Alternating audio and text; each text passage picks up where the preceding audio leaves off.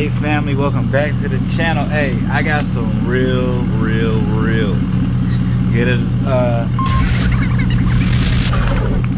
For one, we got a street race on Thursday. A dude's talking about he's the king of the mobile donk or old school scene, I guess you want to say. I forgot what kind of car he has, and I really don't care. I know what he has under his hood, and I know what he's doing. But there's a street race this Thursday, and I think we're gonna have either a $2,000 pot or a $5,000 pot. I'm not 100% sure, but we did our lock-ins today with a guy named Slick Joe Ruffin on Facebook. You know, he's probably the one of the best fabricators for metalwork and drag racing situations in Mobile, Alabama. So real trusted guy to hold on to the money, you know what I'm saying? So Thursday is a street race, 6 p.m. and I feel good, bro. Actually, you know, the car's going under the knife. When is it? Around Christmas, either the 24th or the 26th. I forgot. But right around Christmas time, the car is going to be going under the knife and making a few changes. So even if I don't win, we're going to be popping back out way stronger than we were right now. So I feel good about it, you know. Yeah, let me load up the car for in the morning because I'm that excited.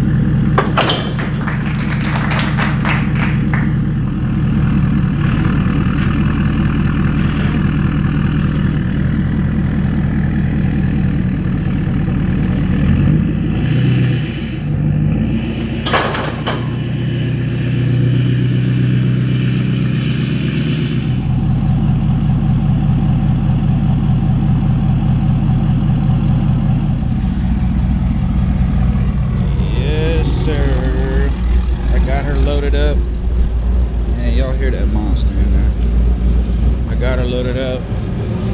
Gonna strap her down.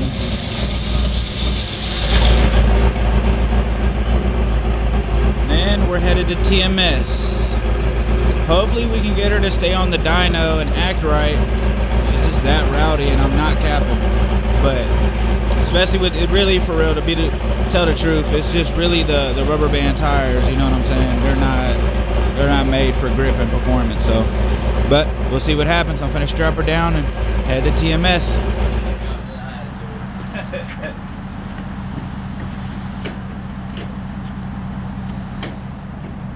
That's a tight ass space. You can squeeze in there? Yeah.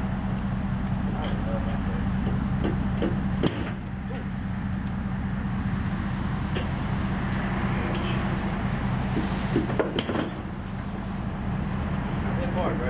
Yeah. That's far.